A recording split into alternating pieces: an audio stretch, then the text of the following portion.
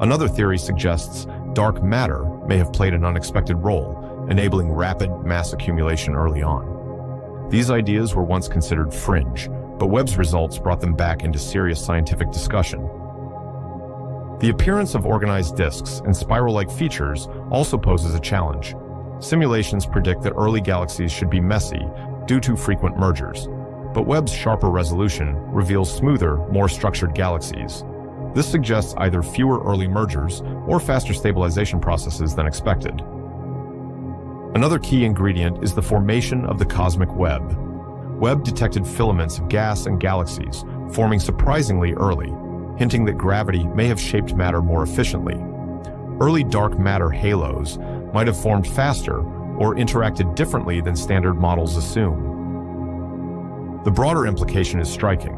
The early universe appears to be more energetic, organized, and efficient than once believed. Instead of a slow start, the cosmos may have undergone an intense and rapid era of growth.